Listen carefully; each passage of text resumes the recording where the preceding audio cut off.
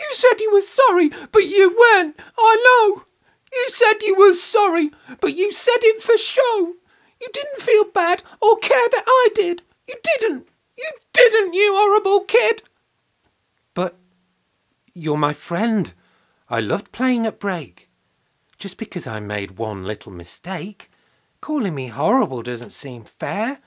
I really am sorry. I really do care. One little mistake? You trod on my toes, which made me fall over and bump David's nose. He started crying and blamed it on me, and I got in trouble for you, don't you see? I'm sorry for David, and I'm sorry for you. I don't know what else I can say or do. It wasn't on purpose, it wasn't for fun, it just happened, and now it just can't be undone.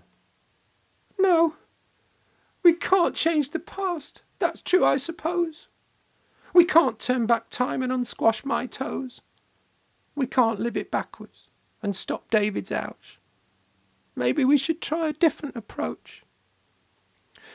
We could try to explain, that might be good, how we feel to each other.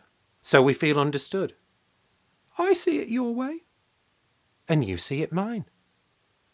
And somewhere between us, we just might find forgiveness.